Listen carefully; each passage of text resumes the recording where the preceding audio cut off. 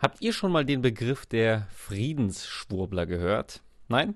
Ich auch nicht. Willkommen in der Realität und eigenen Welt von Sascha Lobo. Friedensschwurbler. Sascha Lobo, das ist der Typ, der mit 47 immer noch seine Punkfrisur trägt. Der hat anscheinend recht behalten, als er seiner Mutter damals gesagt hat, dass es nicht nur eine Phase ist, sondern Teil seiner Persönlichkeit. Setzen wir uns mit seinem Artikel zum Manifest für den Frieden von Sarah Wagenknecht und Alice Schwarzer kurz auseinander. Ich bin mir sicher, es wird auch demnächst eine neue Kolumne erscheinen über die Friedensschwurbler aus China.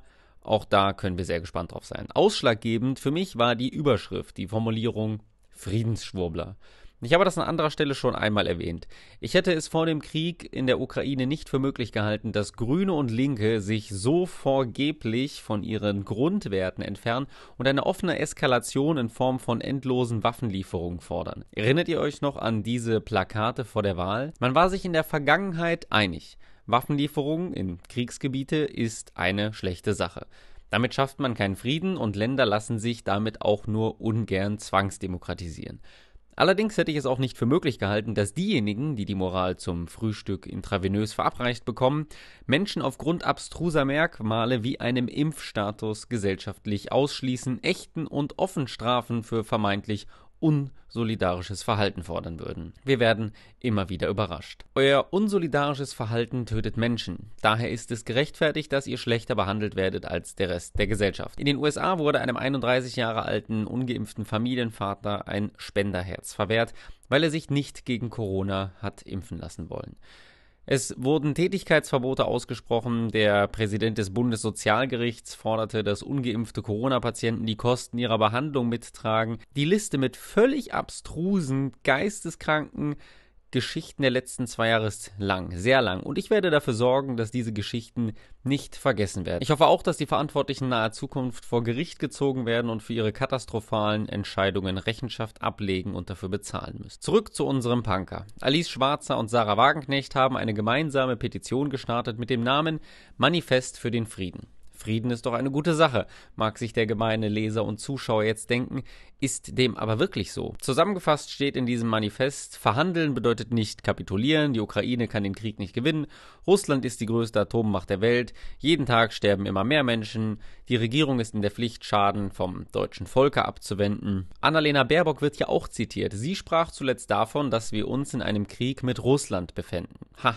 denkste, erst gestern hat sie sich dazu in den Tagesthemen geäußert, wir sind nicht mehr im Krieg. Also sie hat gesagt, nicht im Krieg mit Russland, aber wenn wir es ja erst waren und jetzt nicht mehr, kann man schon sagen, ich bin glücklich, dass wir laut Frau Baerbock jetzt nicht mehr im Krieg mit Russland sind. Mein Gott, man kann sich doch auch einfach mal versprechen, dann auch noch in einer so schwierigen Sprache wie Englisch. Krieg oder kein Krieg, für Linke und Grüne spielt das doch gar keine große Rolle mehr. Also warum die Aufruhr, ob unsere Außenministerin davon ausgeht, dass wir uns im Krieg mit Russland befinden oder nicht? Zumal schon lange vorher auch von einem hybriden Krieg Russlands gegen Deutschland gesprochen wurde. Interessant ist noch, dass Baerbock über die Integrität der gesamten Ukraine spricht. Zitat: Am Ende stehen Verhandlungen und diese wird die Ukraine führen. Wir werden nicht über den Kopf der Ukraine entscheiden. Über den Kopf und die Interessen der deutschen Bevölkerung hingegen können wir jederzeit völlig problemlos entscheiden. Aber bei der Ukraine ist es von enormer Bedeutung, dass diese ihre Integrität behält. Ironischerweise ging es hier um die UN-Abstimmung über die Friedensresolution für die Ukraine. Da steht: Man wolle die Ukraine weiter in ihrem Recht auf Selbstverteidigung unterstützen, wie es in der Charta verankert sei. Wir wollen diesen Krieg nicht, sagt die Außenministerin. Man könne nicht von Frieden sprechen, wenn ein Aggressor für seine rücksichtslose Gewalt belohnt werde. Und wir wissen alle, wie die Russen und Russland selbst in letzter Zeit belohnt werden. Der russische Dirigent wird entlassen, russische Schüler sollen Klassen verlassen, russische Athleten dürfen nicht zur Olympia, Gelder von mutmaßlichen Kriegstreibern werden eingefroren, der Handel mit Europa kommt nahezu komplett zum Erliegen. Eine Belohnungsolympiade für Russland ist jedoch gerade im Gange, das sieht doch wohl jeder. Nach Corona und dem Impfstatus haben die moralisch Guten in Deutschland endlich ein weiteres Merkmal gefunden, nach welchem sie Menschen ausgrenzen und diskriminieren können: die Herkunft in ihrem Pass. Lobo leitet ein mit: Eine deutsche Querfront verlangt von der Ukraine, sich mit ihren Mördern und Vergewaltigern zu arrangieren. Dahinter stecken Selbstbesoffenheit und Egoismus. Lesen wir einmal kurz nach. Der einzige Treffer, den ich lande, ist das Wort Vergewaltigung. Naja, auch nicht direkt. Also etwa nur, dass sich die Ukraine mit ihren Vergewaltigern arrangiert, wie es von Lobo hier beschrieben wird, und nicht etwa mit ihren Vergewaltigern und Mördern. Oder wie? Wir lesen den ersten Absatz des Manifests. Heute ist der 352. Kriegstag in der Ukraine, der 10. Februar 2023. Über 200.000 Soldaten und 50.000 Zivilisten wurden bisher getötet. Frauen wurden vergewaltigt, Kinder verängstigt, ein ganzes Volk traumatisiert. Wenn die Kämpfe so weitergehen, ist die Ukraine bald ein entvölkertes, zerstörtes Land. Und auch viele Menschen in ganz Europa haben Angst vor einer Ausweitung des Krieges. Sie fürchten um ihre und die Zukunft ihrer Kinder. Merkwürdig, da steht überhaupt nichts davon, dass sich die Ukraine mit irgendwas davon arrangieren soll. In alter Relotius-Manier nimmt man es beim Spiegel mit der Wahrheit eben nicht ganz so genau. Wer offen ein Ende des Angriffskrieges gegen die Ukraine fordert, ist laut Lobo ein Vulgärpazifist, Putin-Fan, Propagandaopfer, Verschwörungstheoretiker oder schlicht Realitätsaverse.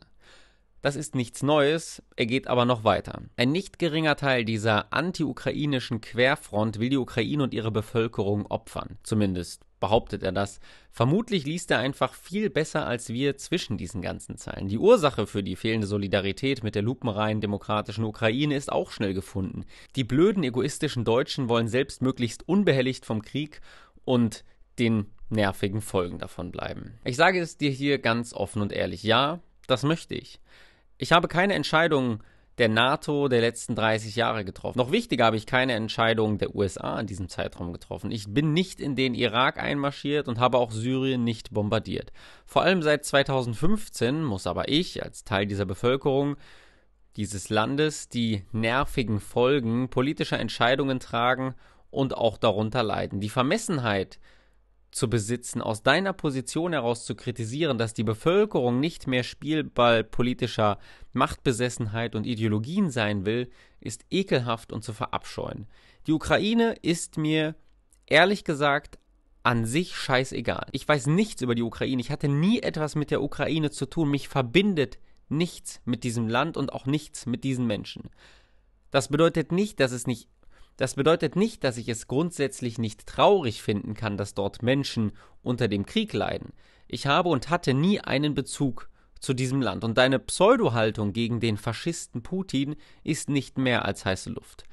Es wird bereits prognostiziert, dass Frieden das Unwort des Jahres 2023 werden könnte. Ich kann es mir durchaus vorstellen. Die Querfront der Friedensschwurbler wolle vor allem Frieden für sich selbst. Auch dem könnte ich so zustimmen, wenn es denn nur so wäre. Die Menschen, die Frieden verdient haben, sind die Menschen, die unter Krieg leiden. Und in diesem Fall sind es die Menschen in der Ukraine. Die Menschen, die seit Jahren als Spielball für Ost und West herhalten müssen. Ist den Menschen damit geholfen, wenn man sich an den Verhandlungstisch setzen würde, statt weiterhin Waffen zu liefern, um den Krieg zu befeuern? Das kann ich mit Sicherheit nicht mit Ja beantworten, aber wem ist mit weiteren 10 Jahren Krieg geholfen? Den Menschen in der Ukraine, den Menschen in Deutschland, die letztes Jahr über 1,1 Millionen Flüchtlinge hier aufgenommen haben, den Menschen in Lörrach, die aus ihren Wohnungen raus müssen, weil die Kommune diese für Flüchtlinge zur Verfügung stellt. Ist all denen damit geholfen, Sascha? Weiter unten in der Kolumne teilt er noch ein Zitat von Thomas Mann. Darin geht es um Hitler und dass es mit ihm keinen Frieden geben kann. Er vergleicht Hitler mit Putin, nur um dann unter dem Zitat zu sagen, dass man die beiden ja nicht miteinander vergleichen könne. Aber das Zitat sei trotzdem gut. Es würde Parallelen der Kommunikation herausarbeiten. Also vergleicht er nicht Putin und Hitler direkt, sondern vergleicht diejenigen, die Frieden mit Hitler wollten, mit denen, die Frieden für die Ukraine und dadurch eben mit Putin wollen. Weiter geht es mit der Täter-Opfer-Umkehr und seiner Liebe zu Amerika bzw. seinem Hass auf jeglichen sogenannten Anti-Amerikanismus. Denn, liebe Kinder, ihr müsst wissen, jede Kritik am bösen Russen ist gute Kritik, weil wir uns alle einig sind, dass der Böse oder das Böse selbst im Osten sitzt. Das hat schon Volker Pispers einmal sehr schön gesagt. Wenn man weiß, wo das Böse ist, dann hat der Tag Struktur. Und Saschas Tag muss eine unglaubliche Struktur haben. Wer seinem einfachen Weltbild nicht folgt, ist ein ausgeprägter Anti-Amerikanist, welcher keine Moral besitzt. Denn, wie wir wissen, die Moral haben nur die wirklich Guten unter uns und dazu gehört eben Sascha. Die Welt ist nicht nur schwarz und weiß, auch wenn ihr immer wieder krampfhaft versucht, uns das Gegenteil zu verkaufen. es geht hier auch nicht darum, die Russen als die Guten oder die Amerikaner als die Bösen darzustellen. Die Moral haben beide nicht auf ihrer Seite und der Krieg in der Ukraine ist tief zu verurteilen. Wann wurde die Forderung nach Frieden zu einer Schwurbelei? Hat Sascha aus der Geschichte denn selbst nichts gelernt? Vergesst nicht, dass der wahre Krieg moralisch ist und der die Moral auf seiner Seite hat, das bestimmen wiederum die Guten. Und wer gut und wer böse ist, sagt euch zum Beispiel der Fernseher oder der Spiegel oder eben ein Sascha Lobo. Krieg bedeutet schließlich Frieden, Freiheit ist Sklaverei, Unwissenheit ist Stärke, vergesst das bitte nicht. Das war's diese Woche wieder hier von mir. Wenn euch das Video gefallen hat, dann empfehle ich euch, diesen Kanal zu abonnieren, um mir auch zukünftig keine Videos mehr zu verpassen, sowie die regelmäßigen interessanten Heftvorstellungen. Holt euch die neue, aber streng limitierte Ausgabe der Grauzone. Jede Ausgabe ist sehr streng limitiert. Lasst einen Kommentar da und eine Bewertung. Wir sehen uns hier dann nächste Woche wieder. Macht's gut.